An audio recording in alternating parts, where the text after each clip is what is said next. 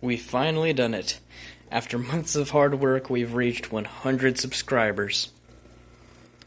And to celebrate our great success, I decided it would be a good idea to show every single setup that I own, as well as showcase every single animal too. We have a lot to go over, so let's get started. This is the first tank we'll be going over today. This was also the first aquarium that we built on the channel. It's a 15-gallon cool water aquarium, and it's very heavily planted, as you can see, and it's not heated at all. So pretty much the only things that are the only equipment that we have is the light on top, as well as the sponge filter back here, which keeps the tank pretty clean. Inside the tank we have a Nerite snail. He's just temporary, as well as 7 white clouds, 5 cherry barbs, and some cories, as well as a couple pond snails and Malaysian trumpet snails. Soon the white clouds will be moved outside, but for now they're living inside. This tank is pretty low maintenance because of all the live plants in it, but we have several kinds of plants. We have some Anubias back here, a little bit of Marimo moss, some crypts. These are doing very, very well.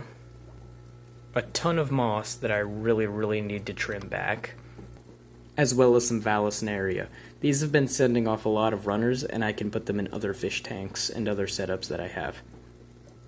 The setup is around 6 months old, and I've really enjoyed having it. It's a ton of fun to watch and not very much maintenance. Most of the fish just eat flakes, so it's mostly just for my own enjoyment as well as for the channel itself.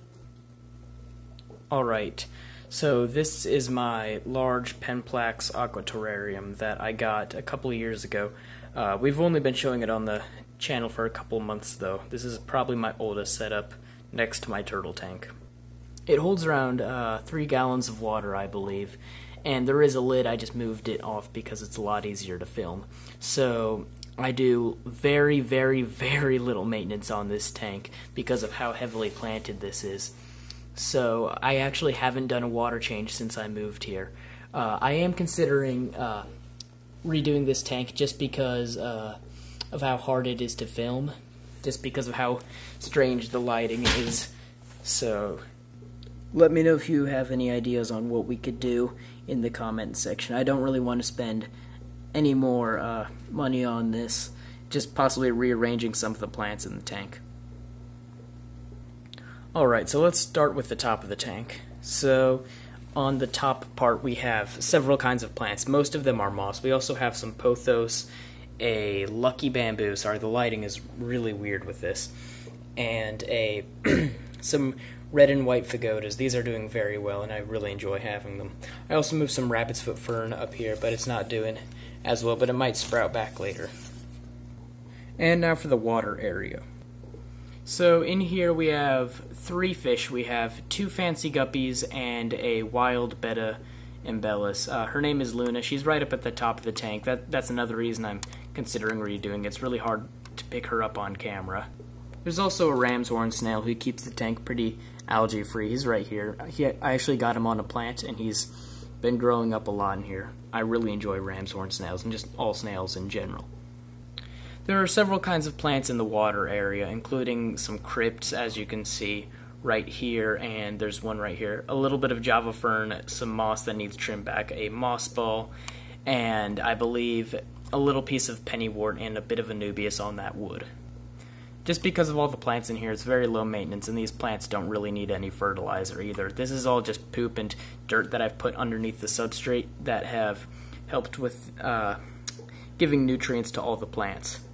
But the main star of the tank is Luna, the wild betta embellus. Luna is around a year old and is actually one of my only fish with a name. She's very friendly and never really bothers the fancy guppies in the tank. She mostly eats flakes just like the other fish, and occasionally I give her some pieces of earthworm too. And now for the tank we showed at the beginning of the tank, and at the video. I mean, it's also our newest setup that we've built too. It's 36 gallons and houses several fish, the star of the enclosure being the 2 White's tree frogs. This setup is 100% bioactive, so I have to do very little maintenance on it. There's little insects and other tiny little creatures like some roly-polies and springtails that eat most of the frog poop.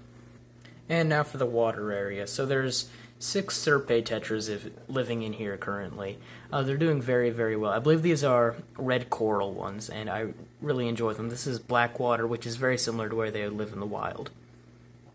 I do enjoy these fish a lot. There's also the star of the water area, who's really not out too often. His name is Spike, and he's a male Bolivian ram, and he is really a cool fish, but he's very camera shy. He's usually out a lot, but since I brought the camera out, he's not been, he really likes to hide when that comes. He's just pretty shy. The water area is pretty sparsely planted. As for hardscape, there's a ton of rocks, some leaf litter, and a large branch that's kind of hard for the camera to pick up just because of how dark the tank is, but there's some of its branches peeking out of the water. But for plants, there's some Elodia, no, not Elodia, some hornwort, some pennywort, some crypt, and some vallisneria. All the plants are doing pretty well, but most of the planting is done up on the land area. So I believe the last video was on these guys, but there are 2 white tree frogs, and this is their entire home. So there's a ton of vines. All of these are live plants. They're all settling in pretty well. These 2 still don't have a name. Soon they'll be getting one once I know whether they're boys or girls, but I am very excited for when I do know. If you want to learn more about how I built this setup, please go to the video about them. I believe that was the previous one, and I worked very hard. This setup took me 6 months to build. It was probably, and lots of that was just the stand. This entire stand was built for the tank. It was very fun to build, but very, very difficult and took a long time. So these are the only 3 setups in my room, at least for large animals. There's some terrariums, but we'll do a whole nother video just showing those. Now this is on my back patio, and this is a fan favorite setup. So these hold some tadpoles in them, and these are very enjoyable. I'll try to get a tadpole on here, but there's like around 30 of them, and they're very, very enjoyable. Alright, here's some of them. So I like having these guys. I've been wanting to raise tadpoles for a while, and we're doing a small mini-series on them. And I know everyone's been enjoying watching me grow these guys out, and some people have said that they're hoping to try something like this soon as well. So this holds 10 gallons, and I really don't have to do too much maintenance, just feeding. The plants do a lot of the cleaning, and soon there's going to be another part of our tadpole series, and we're going to get started on our next 2 ponds soon as well. So I really have to clean out this pond. This holds around 15 gallons. There's a ton of dead leaves and other stuff that have fallen in. But my white cloud mountain minnows will be going out here for the summer, and then I bring them in every winter when it gets too cold. As you can see, these are all run completely off solar power, so it saves a little bit of money. It saves like $1 a year. But it's still something, and I do really enjoy all these. But there's just a ton of like dead water hyacinth, and other stuff that just needs to be cleaned out for the white clouds. And now for this pond. So, sorry, this is a total mess as well. This is going to be moving up front, which I'll show later. This has some mosquito fish in here, as well as a bullfrog tadpole. The bullfrog tadpole might be moving out later, but he's nice to have for a while. I found him at my friend's house, so I brought him back for a little. And we'll probably release him there later. I haven't shown him. He's very, very hard to see. And I do have to explain something. So we live in Norfolk, Virginia, so there's a ton of pine trees here. And every spring they send out a lot of pollen, and it gets everywhere, including in my pond. So that's what all the yellow stuff everywhere. That's what it all is for. That's what it all is. It's kind of messy, but I just have to move this somewhere else. But this is going to be. I'm going to show you guys where it's going to be moved. All right, so this is my front yard. And this is where the big 35-gallon pond that I just showed earlier is going to be moved up here. We just have to add some plants in. We're soon, probably next week, we're going to go to Home Depot and buy a ton of cool new plants to add up here. So expect a video on this. We're thinking about doing some goldfish. It's going to be a very early Mother's Day present for my mom, and she's excited about it too. And now this is our Pomeranian. He wanted to say hi real quick.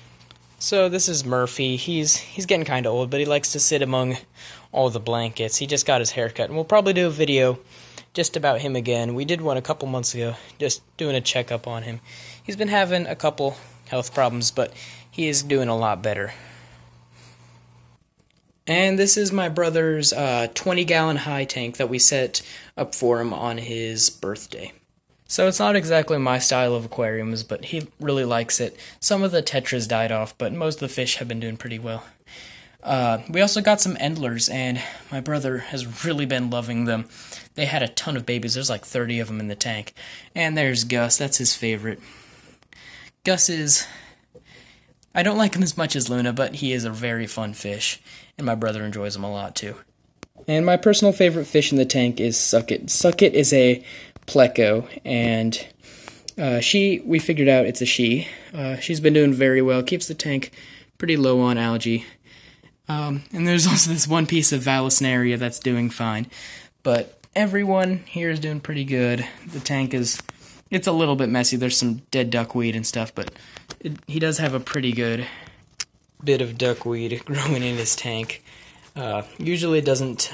Lots of the time what we do is take a little cup full of it and go feed it to Bubbles.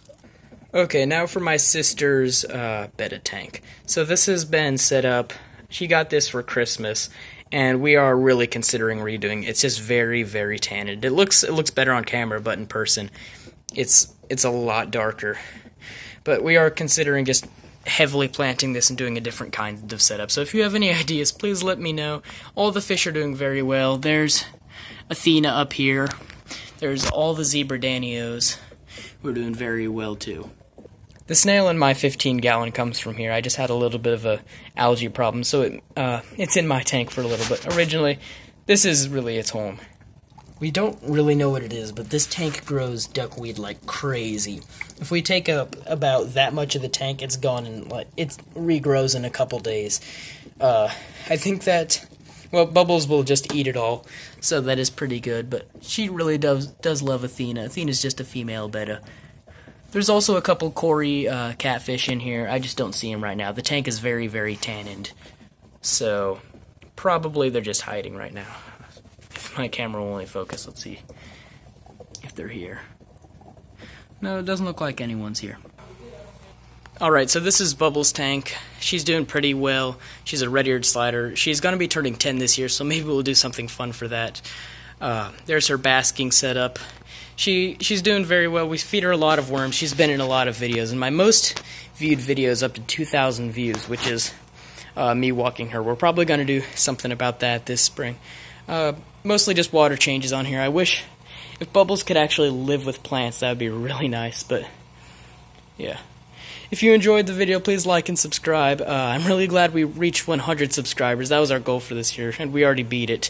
So hopefully we can reach 200 soon. Also, if you know anyone who'd be interested in this, please share it with them, and I hope to see everyone all in the next one. Goodbye.